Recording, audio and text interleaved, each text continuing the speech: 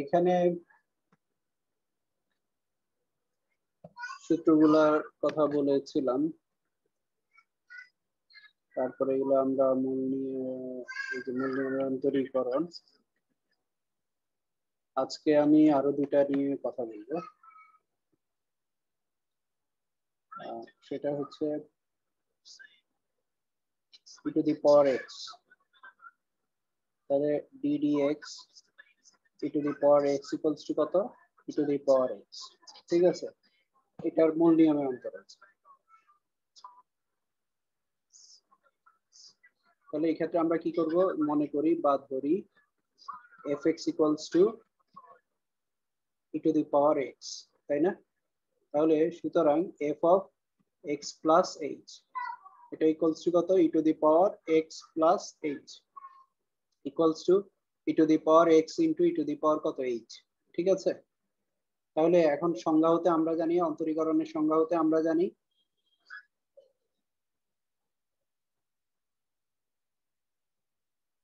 ddx of fx, এটা equals to হচ্ছে limit h tends to 0, তারপরে হলো f of x plus h minus হলো কত? fx, তাই না?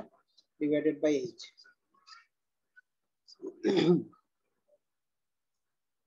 তাহলে এখন এখানে যদি আমরা মানগুলা বসাই, সুতরাং ddx fx মানে হলো e to the power x equals to হচ্ছে লিমিট h টেন্ডস টু 0, এখন f of x plus h বসালে হলো e to the power x into e to the power h minus e to the power x divided by h। তাহলে equals to, এখানে আমাদের চলক কি? চলক হলো h, তাই না? লিমিটিং ভ্যালু, লিমিটিং ভ্যালু কার দেওয়া? h এর দেওয়া, ঠিক আছে? তাহলে এখন e to the power x আমরা কমন নিতে পারি, লিমিট h টেন্ডস টু 0, আর এখান থেকে e to the power x যদি আমরা কমন নিই, e to the power h minus 1 divided by h, ঠিক আছে?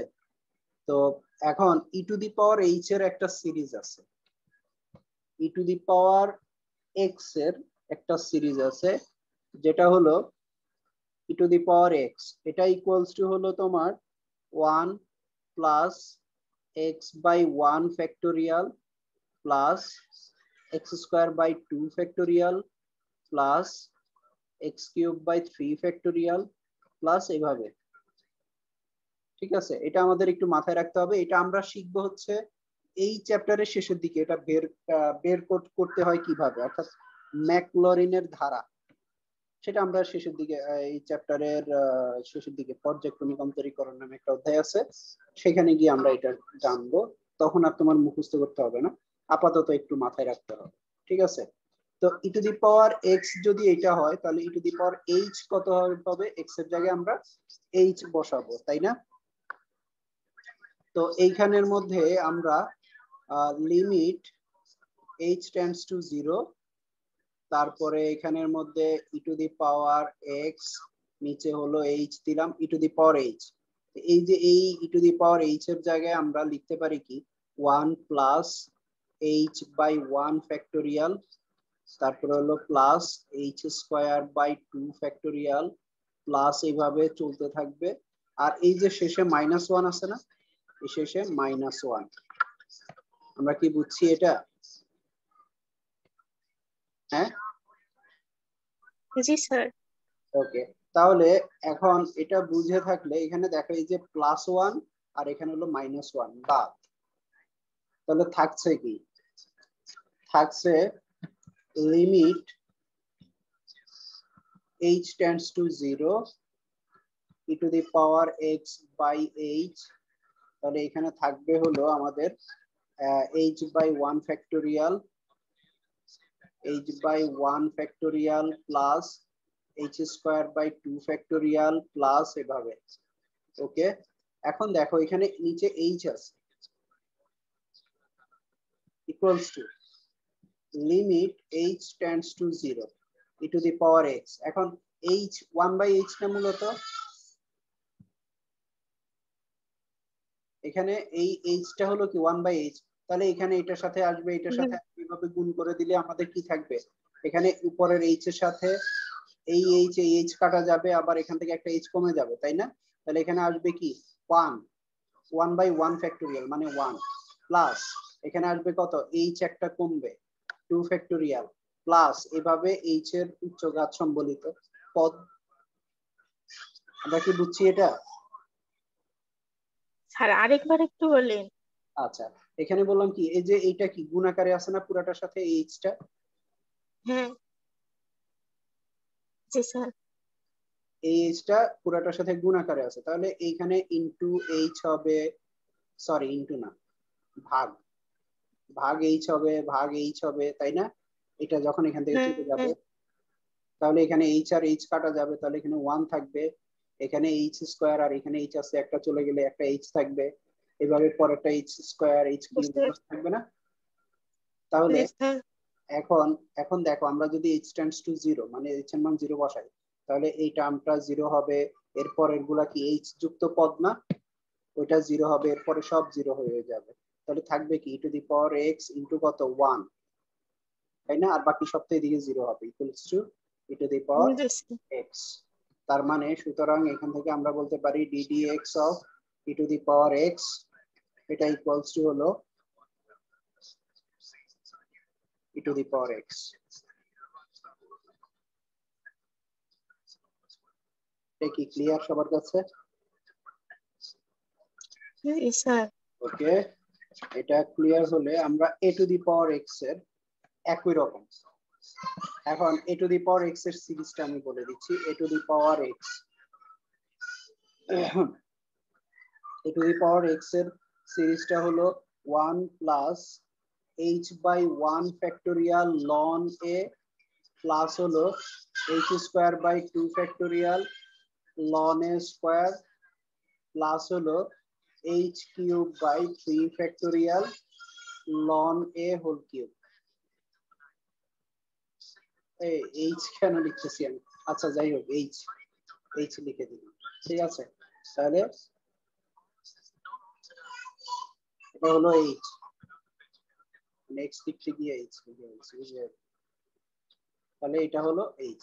তাহলে এইটা দিয়ে আমরা ডিফারেন্সিয়েট করব হলো মূলত ddx of A to the power x, এটা ইকুয়ালস টু হলো এ to the power x loan এ, এটা ওইখানের মধ্যে আমরা সিরিজটা এইভাবে এই সিরিজটা ব্যবহার করতে হবে, ঠিক আছে?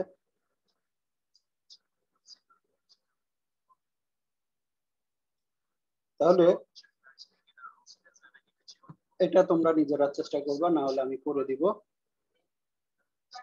তারপরে আরেকটা আছে x to the power n, ddx x to the power n, এটা ইকুয়ালস টু কত, n x to the power n minus 1।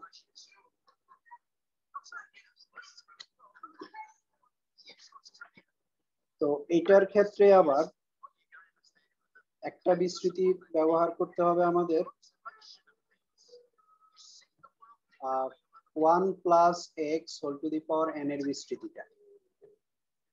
এটার বিস্তৃতি কিরকম, 1 প্লাস কত আসবে n x plus n into n minus 1 by 2 x square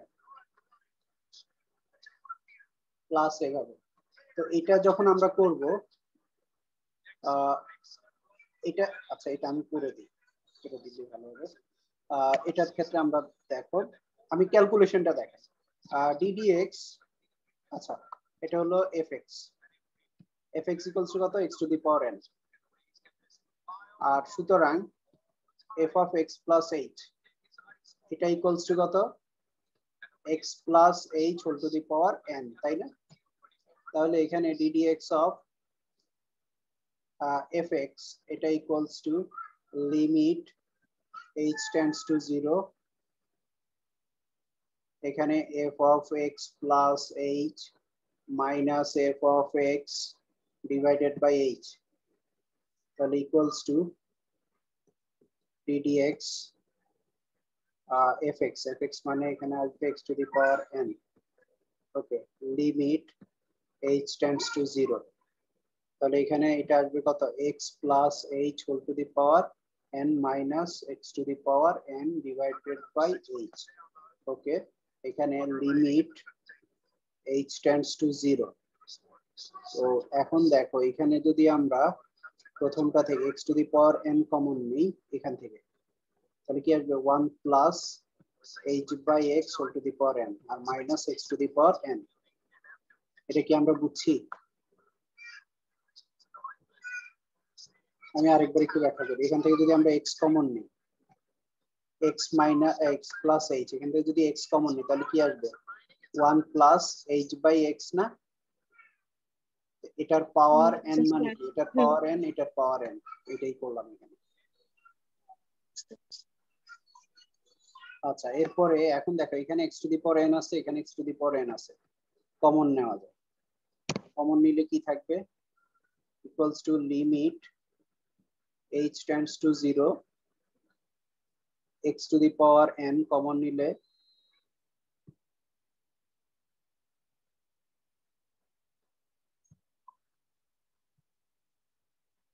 1 plus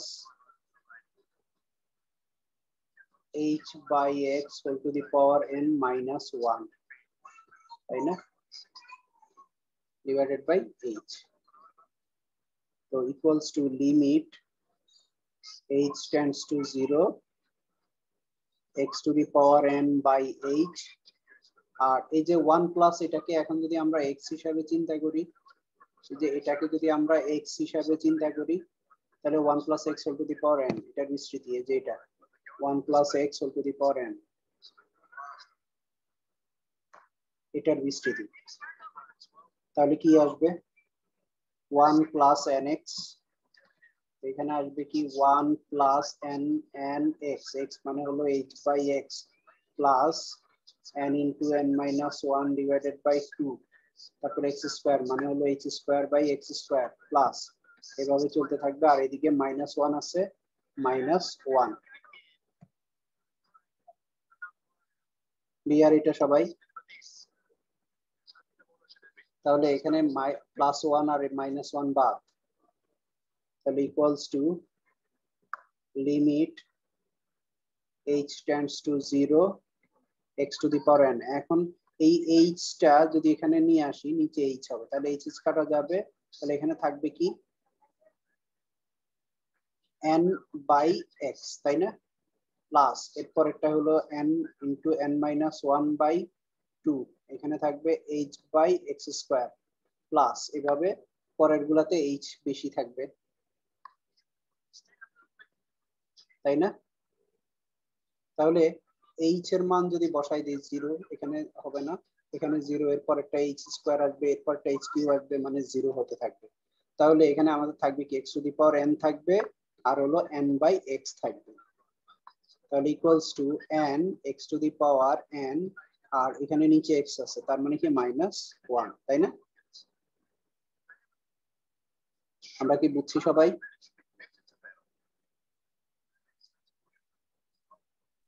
sir লাস্টের 2 line আরেকবার একটু বলুন। আচ্ছা,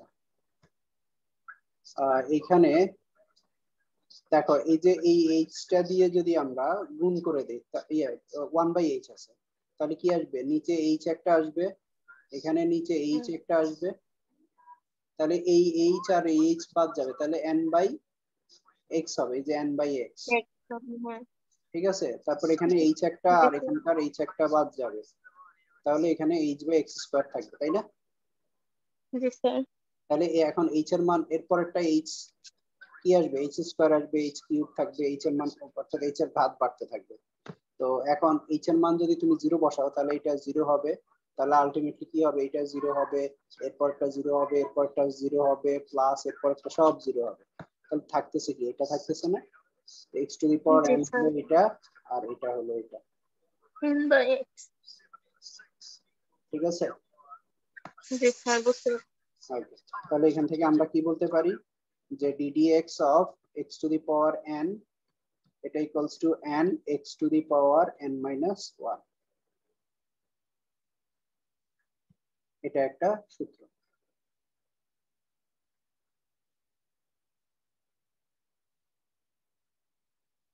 কি ক্লিয়ার সবাই?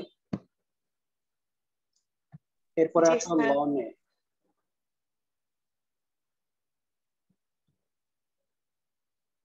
ln x ddx এটা ইকুয়ালস টু হলো 1/x।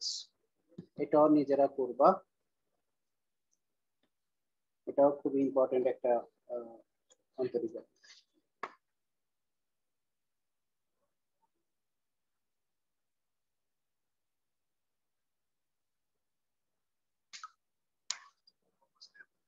এখানেও একটা সিরিজ ব্যবহার করা হয়।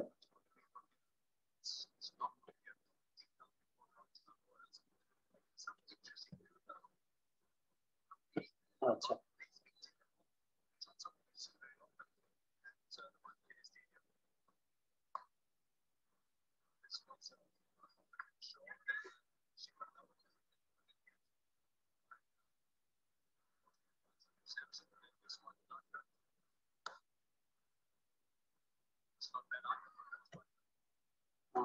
এরপরে এই তো মোটামুটি মূল নিয়মে অন্তরীকরণ যদি বলা হয়, যেমন দেখো এর আগে একটা সৃজনশীল প্রশ্নে তোমার গ নম্বরে আসছিল যে মূল নিয়মে অন্তরীকরণ করো tan 4x। তাহলে দেখো tan x টা তুমি যেভাবে করবা tan 4x টাও একই ভাবে, ঠিক আছে?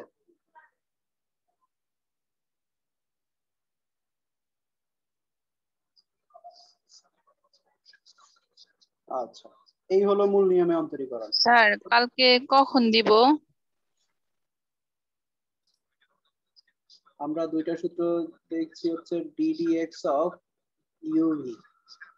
এটা হলো কি, u থাকবে ddx of v plus v থাকবে ddx অফ u, আর একটা হলো u by v, ddx of u by v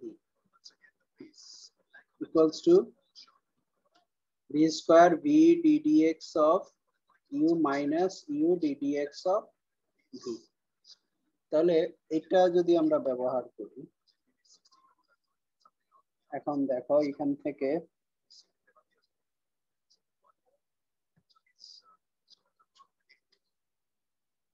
1 plus sin x by 1 plus cos x,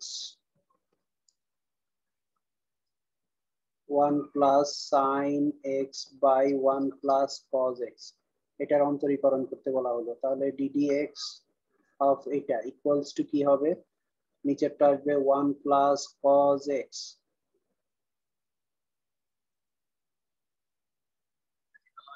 তাহলে 1 plus cos x কি আসবে, নিচেরটা স্কয়ার না, হোল স্কয়ার, আর 1 plus cos x থাকবে ddx of 1 plus sin x, তারপরে minus 1 plus sin x, এটা থাকবে ddx of 1 plus cos x,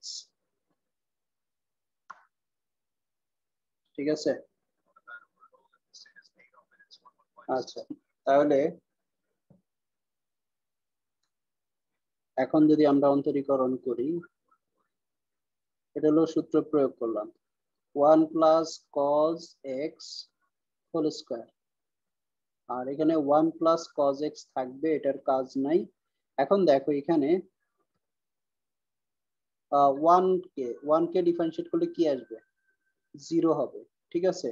plus থাকবে, আর sin x কে ডিফারেন্সিয়েট করলে কি হবে, cos x। তাহলে 0 plus cos x তার মানে কি হবে, এখানে cos x মাইনাস, আর এখানে থাকবে কি 1 plus sin x থাকবে। এখন এই 1 কে ডিফারেন্সিয়েট করলে কি হবে, 0 হবে। 0 cos x কে ডিফারেন্সিয়েট করলে কি হবে, minus sin x।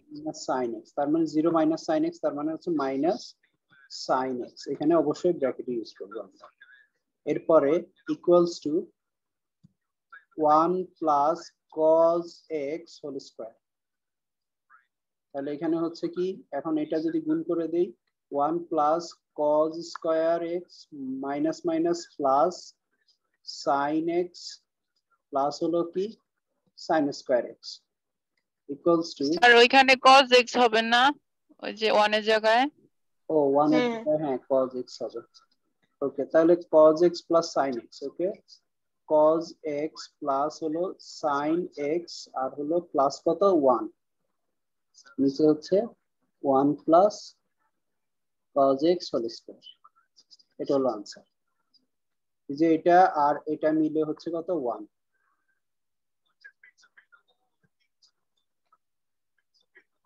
কি সিম্পল অঙ্ক না, খুবই সহজ অঙ্ক। জি স্যার। আচ্ছা এরপরে আরেকটা অঙ্ক দেখি আমরা।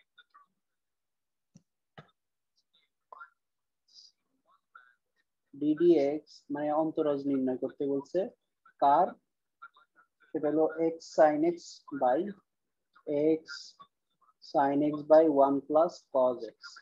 এটা তাহলে কি হবে 1 plus cos x whole square আর উপর আসবে 1 প্লাস cos x ddx আর এখানে আসবে কি x sin x minus x sin x R ddx of 1 plus cos x।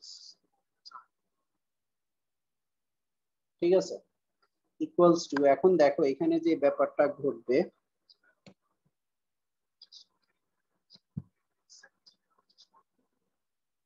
নিচে হলো 1 plus cos x whole square, উপরে 1 প্লাস cos x থাকলো। এখন আসো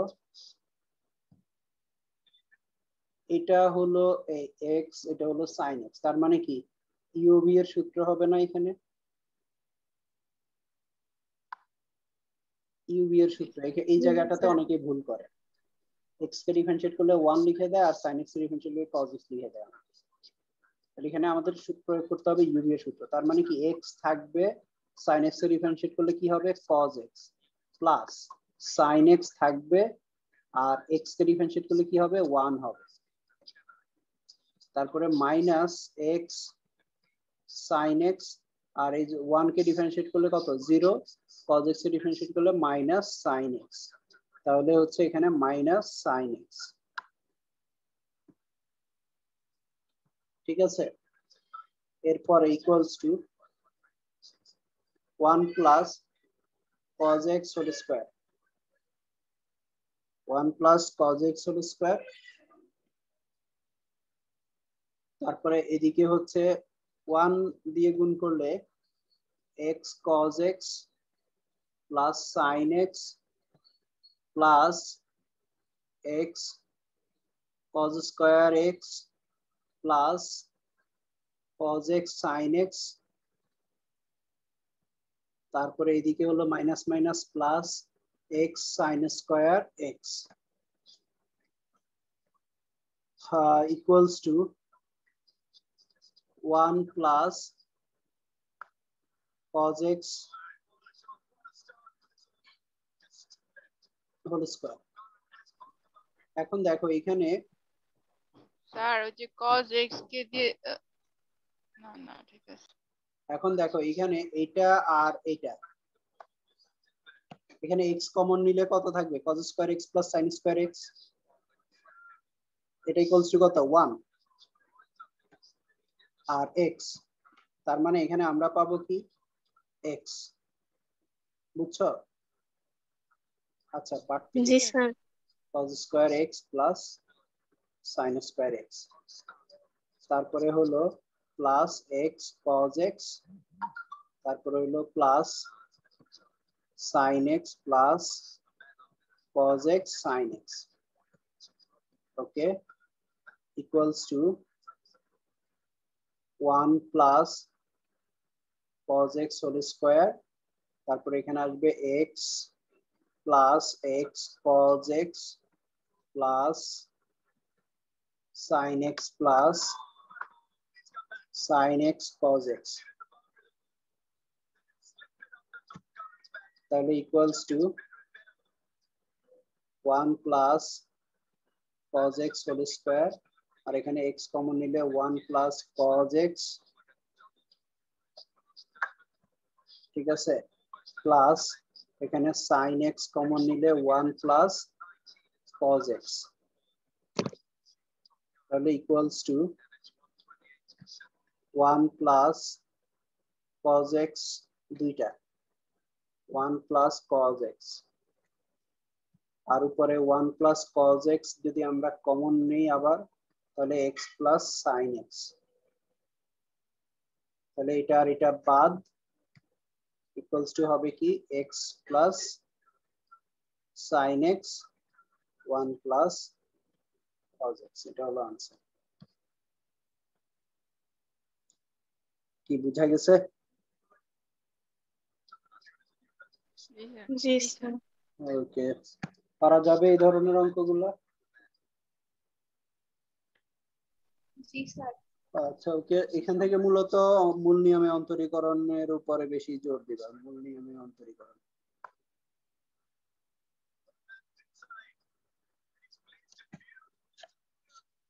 তো ঠিক আছে, এরপরে আজকে পর্যন্তই।